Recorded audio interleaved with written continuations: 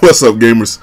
It's your boy, Launchpad1412. Excited to be back with some more Madden 17 gameplay on the Xbox One. Got some Draft Champions gameplay for you guys. As you can see, this is my squad, and this was one of those games where I had to grind it out. I really had to grind this one out, but that don't mean that I win. Don't mean that I lose either, but I don't mean that I win. But I had to kind of put on my big boy pants, so to speak. Tell me what you think about my squad. If you guys want to have a comment on my squad here for as far as Draft Champions, let me know what you guys think. I think it's a pretty good squad. I like it, but my opponent has the Dallas Cowboys jerseys. I got the Redskins jerseys. It's interesting that we have these two particular jerseys, being though they are in the same division, so I kind of thought that was kind of neat in the same breath. But as you can see, he's starting off pretty good, man. He's getting down the field passing wise, a little bit of running wise. Runs out here a little big. It's a nice little run right here with the quarterback. I believe that is I want to say Phillip Rivers, but don't quote me on it, either Phillip Rivers or the boy from Miami. I can't think of his name. That's Emmitt Smith. It's a beautiful run right there. Way to see the whole, kind of like the real Emmitt Smith in real life. One thing that Emmitt Smith that kind of doesn't get enough credit for as for being an intelligent running back. He did a good job of finding the hole, because it's one thing to to have the hole, but you also got to be able to find it. It's two totally different aspects of being a running back. I know a little bit because I did play running back a little bit when I was playing football when I was younger. But anyway, my opponent throws an off pass right here, overthrows, and I end up getting an interception right there with Julius Peppers. Julius Peppers doesn't do a lot in this segment, that, of course. I wish he would do more, but at least he did get that interception to get the first down right there, sneaking that one in on the 3rd and 20, keeping the chains moving. Score still 0-0. I'm just trying to figure out, what I can do to get down the field. I have Le'Veon Bell in the backfield. I got Rob Gronkowski at tight end. A couple good receivers. Tony Romo, I think it's a 92 overall at quarterback. That should have been an interception right there. I got lucky that got batted down. I decided to go for it on 4th for 8. I was very confident, and I ended up getting sacked right there. That hurt because it gave my opponent outstanding field position, and he was already moving the ball on me pretty well. I just went for that one because I was very, very confident. If I wasn't extremely confident about that one, I would have definitely pointed at. You guys know me. I got lucky right there. He dropped that, and he did get a penalty for illegal passing over the line of scrimmage. So 4th and 17 decides to take the field goal and doesn't make it. Look at that. Doesn't even make the field goal, so the score is still 0-0. So now you're probably thinking to yourself, Launchpad, what are you talking about as far as grinding it out? Doesn't like you have to grind much because the score is still 0-0. Still a tie ball game, but keep in mind, we still got a whole game left. It's only the middle of the second quarter.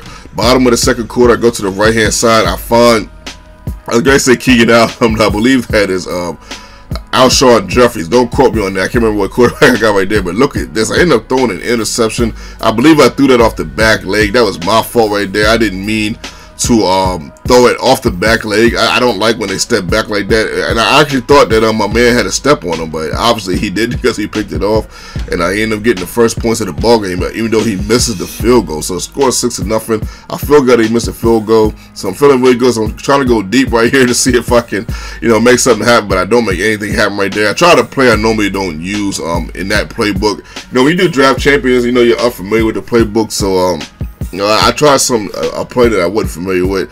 End up getting it picked off. It happens as he gets a beautiful pass right there and gets in range to kick a field goal, and he actually misses this one. I'm like, man, he didn't already miss 2, 3. 3 isn't asking for much, is it? But I guess it was because he ended up making it, man. So it's halftime right here. We're down 9.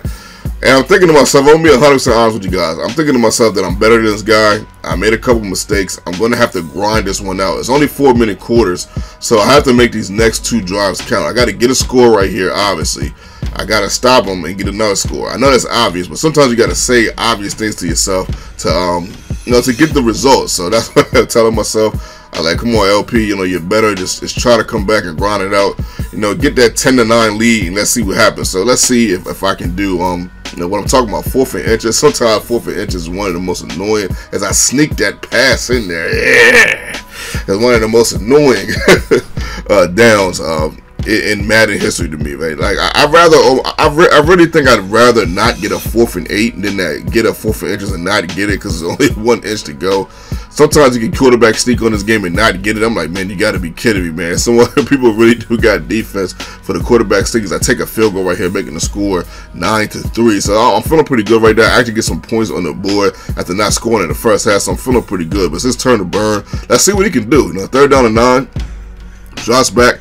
I don't think anyone's open right here. I think he notices that too, so he threw it out of bounds right there. Good job by him on throwing that away. I think if he threw that, he probably got picked off or something. But I'd rather throw it away than get picked off and give my opponent, outstanding field position. Look at that spin. Whoa. Okay, LP, all right, Keith. Getting a nice little spin right there, but it didn't amount to a couple yards. Look at this, your boy getting a break tackle right there, getting a nice game right there. I said after a while, the tide has to split eventually, as far as when you have a running back like Le'Veon Bell. Eventually, them holes have got to start to open. So I keep feeding Le'Veon Bell, plashing fake. We go to the right hand side and we get a touchdown. We take the lead. Yes, I'm feeling outstanding, but I can't cheer too much. There's under 2 minutes left, and look at the score. It's 10-9. I'm up, and this guy has been doing a pretty good job of driving the ball on me. This is 4 down territory. He will go for it on 4th down if necessary. I haven't really been stopping him too much, so I got to come up, with a play here or something to solidify his game. But he gets a huge 3rd and 16 conversion right there. I'm like, man, you've got to be kidding me.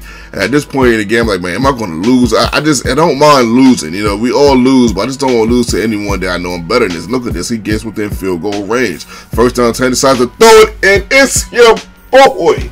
Oh, my goodness. I couldn't believe it. There was no reason for him to throw the ball right here. He had 1st and 10. All he had to do was run it, and he would have been fine. But he ends up throwing the interception.